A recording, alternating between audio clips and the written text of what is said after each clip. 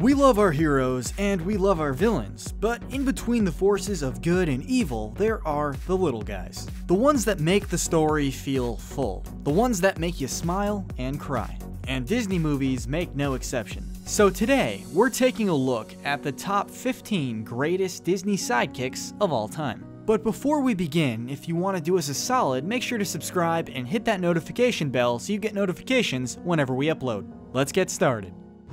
Have a lollipop. Number 15, Jack and Gus, Cinderella. These adorable little guys are awesome, and they'll make you smile the way only old school Disney can make you smile. In Cinderella, Jack and Gus risk everything to help Cinderella. They're her best friends in times of rags, and they help her achieve her goals. We can use that, Gus Gus.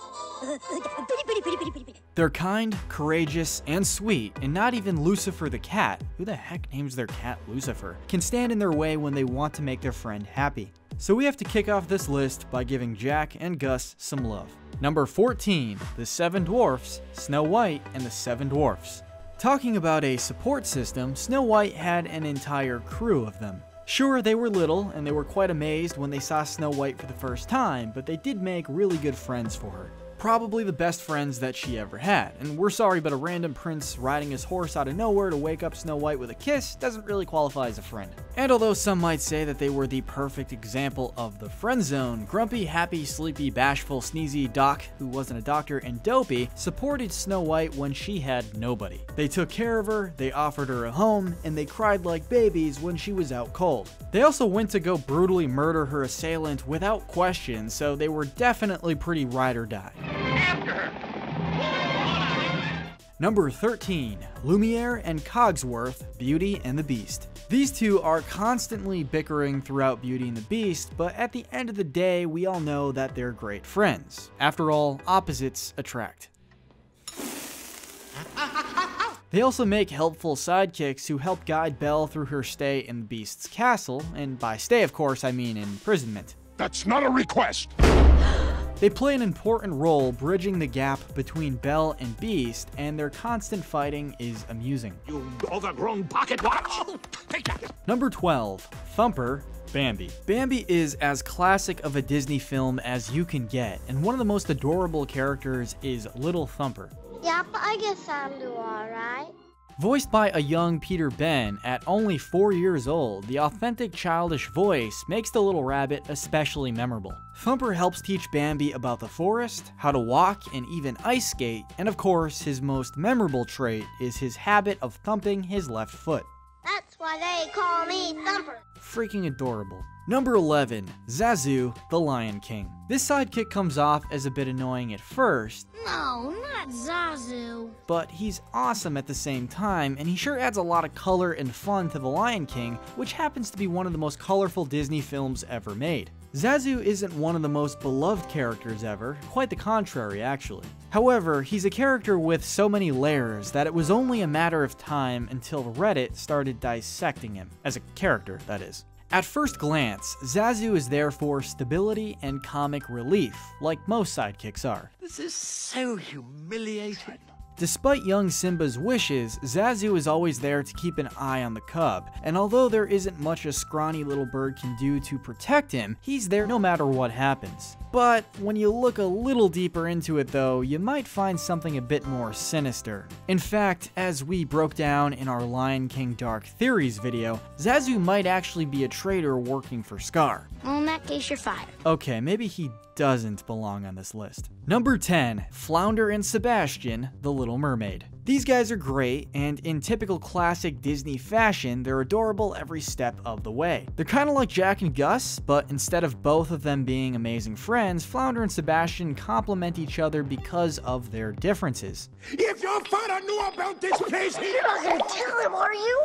Flounder's the fun one who will happily accompany Ariel out on an adventure. While Sebastian might be slightly annoying at times, he's always there with a bit of sound, sensible advice. He's always there with a bit of tough love, but deep down Ariel knows that he's right. And he can pull off some pretty majestic songs. under the sea, under the sea. Number 9, Figaro, Pinocchio.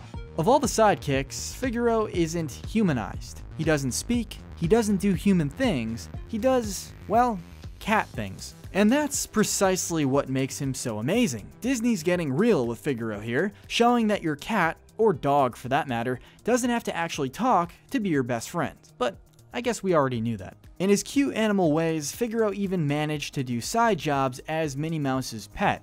And we all know that in the world of Disney, to be with Mickey and Minnie is one of the greatest accomplishments ever. Number 8. Baymax, Big Hero 6. You can't not love this guy. Hello, I am Baymax, your personal healthcare companion. He's big, he's fluffy, and he'll forever be mistaken with the Stay Puft Marshmallow. But that's okay. Big Hero 6 isn't your typical Disney movie. It can be dark at times, and in many ways even more so than other Disney films. But what makes Baymax so awesome is that he really makes everything a bit lighter. Have a lollipop. And makes everyone feel a little better and a little safer. He adds comic relief to the movie, and he's the engineer of some pretty amazing aw moments. You will be all right. There. It's impossible not to love him for his fluffiness and everything else that he is. Number 7. Olaf, Frozen. The magical little snowman was actually able to make himself one of the best parts of Frozen, mainly due to his lovable, upbeat personality that's difficult not to like. What? Hey, whoa!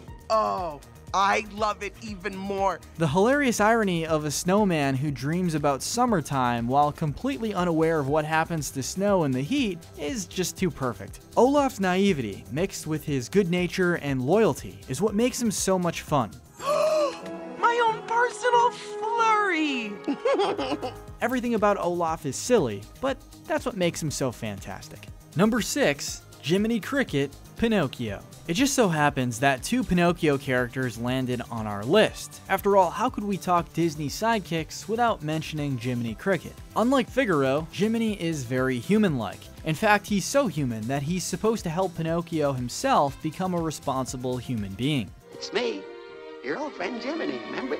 Does Pinocchio listen to his hired conscience? No, and he ends up paying for it. Jiminy, however, does his job very well. He follows Pinocchio into everything, constantly trying to help him become better. You know, less lies and all that. In the end, Pinocchio becomes a real boy and everyone lives happily ever after. But the amount of humiliation Jiminy goes through the entire journey is downright heroic. He may be small, but he has a heart and conscience bigger than anyone else. And he's willing to take his task to a good finish. What's not to love about him? Solid gold, too.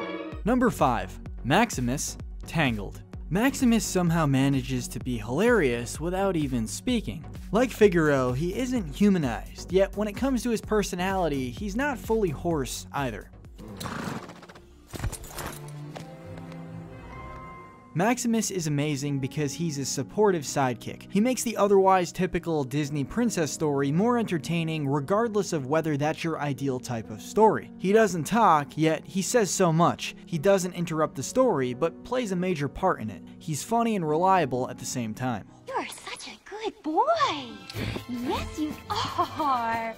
Number 4. Mushu, Mulan. Although it's true that Mushu sort of gets stuck with helping Mulan, it doesn't take long for the relationship between the two to blossom into a friendship in a heartwarming way. Oh, y'all don't think I can do it? Watch this here!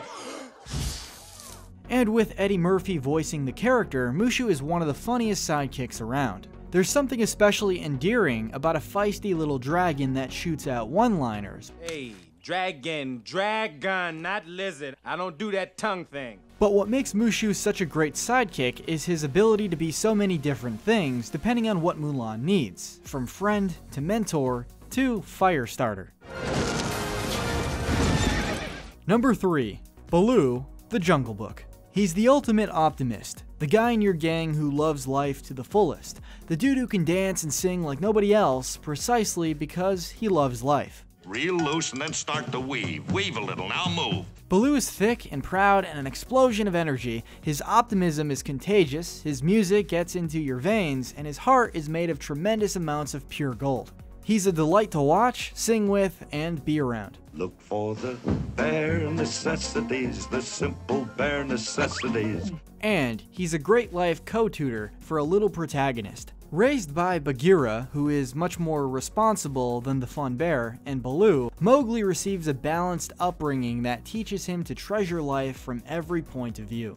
but I still think he'd have made one swell bear. Number 2. Genie, Aladdin. In many ways, Genie is the friend we all wish that we had. He's funny, loyal, and always has your back. Not to mention the fact that he can make all of your most wild wishes come true, but that's besides the point. 3 wishes to be exact. Genie is just one of the most likable Disney characters ever made, and given the fact that he's voiced by the late Robin Williams, there's really no downside to this guy. Yo, Rockman, haven't seen you in a few millennia. Give me some tassel. Yo, yo. And despite being locked up in an itty-bitty living space for so long, he maintains a great attitude when granting wishes, even knowing that his fate is to be put back into captivity. That's why it's such a great moment when he's finally freed at the end of the film. No matter what anybody says, you'll always be a prince to me. Number 1. Timon and Pumba, The Lion King. I think I would argue that Nathan Lane's Timon is the real MVP when it comes to Disney sidekicks. Right? Right. Wrong! But the truth is, he's only part of the duo who wouldn't be anything near as memorable without his buddy Pumbaa. I ate like a pig. Pumbaa, you are a pig. Oh.